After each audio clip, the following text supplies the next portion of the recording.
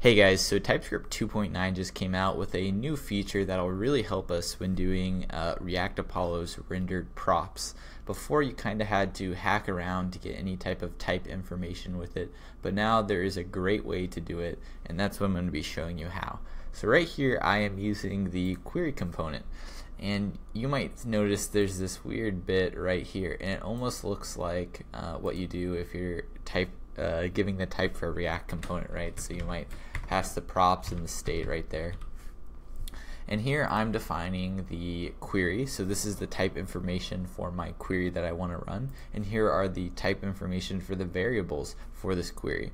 And I just pass my query in, and then here's the hello query, and that's it. You now have type information. So like, for example, I know that loading is a boolean, or if I hover over data I can see it's either a hello query or undefined, and we can see that this is a string. So I didn't have to do any type of type annotations to the function itself. It knows now based off of specifying it here. But make sure your editor is using 2.9 or else this will be all red and whatnot. Now this might be enough for some of you guys, but if you have not done TypeScript and Apollo before, you may be wondering where I'm getting the hello query and hello query variables from and like how you type your GraphQL. So I have my query here, right? And you can see I have a type of string. So I have to pass it two things. So there's a special library that you can use. It's called Apollo Cogen, and that's what I used in this case to generate them, and that's what I'd recommend for yourself as well. So you're going to want to go ahead and install it. You can either install it globally or inside the project itself. And then the first step is you have your Apollo server, or not your Apollo, your GraphQL server up and running, and you introspect the schema for it. So here's how you do that. So we're just going to copy this, and you run that. So I'm going to do npx because I installed it locally, and I'm just going to introspect my schema. Now you specify here, they have localhost 8080/GraphQL. I have mine just running at localhost 4000, so I'm going to change that. And then I'm going to change the output to be schema.json, or I keep that. So when I run this, it now generates a schema.json file. And what it does is it hits the server and it looks at your schema. So if I click on, you can see it's generated over here. You can see a bunch of different stuff, and basically this is your GraphQL schema turned into a JSON file, and you can see they have type information and whatnot. So what this tool does is it takes this schema that we've just created or taken from our server, and then it'll generate types based on the queries that you need. So for example, I need type information about this query right here. So to get that, what I do is do the next thing, which is to generate the actual types. I'm going to copy this one because I want to do this with TypeScript.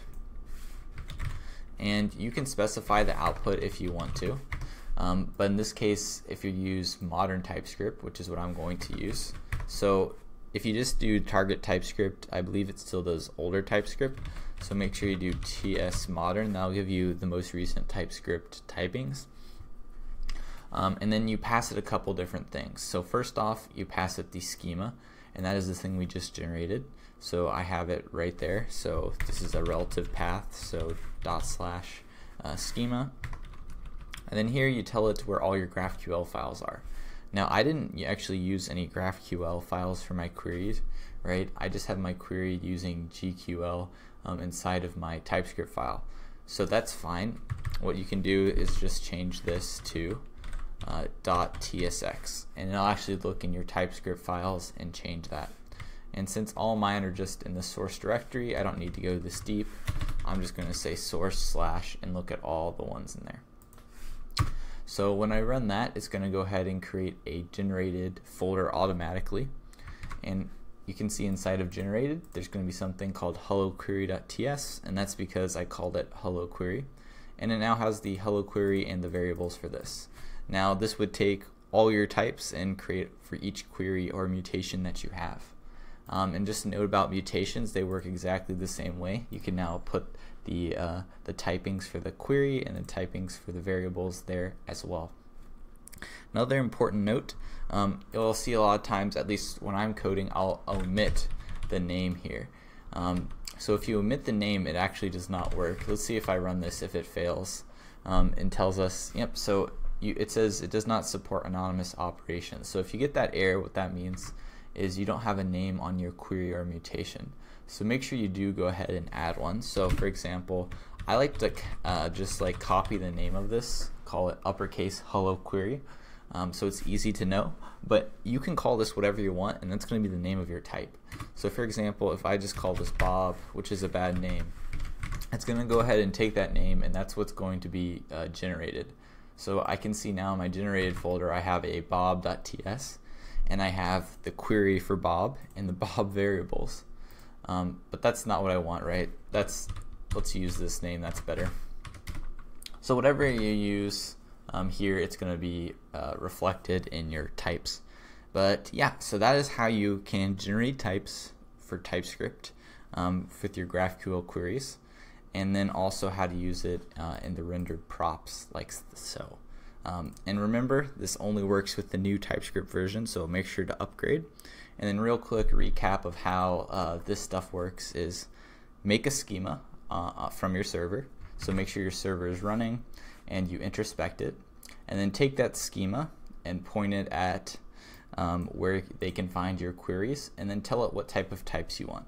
This also works for Flow, for example, but we're just using TypeScript, so I said TS modern, and then we can import those types from our generated and use them to annotate.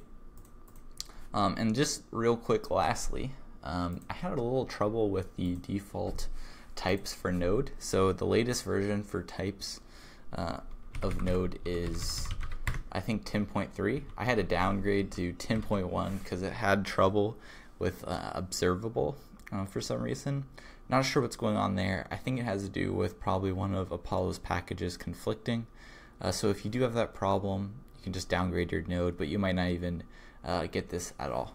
But yeah, that's it for this video, guys. I hope that helps and gives you an idea of how you can now get type information with the rendered prop.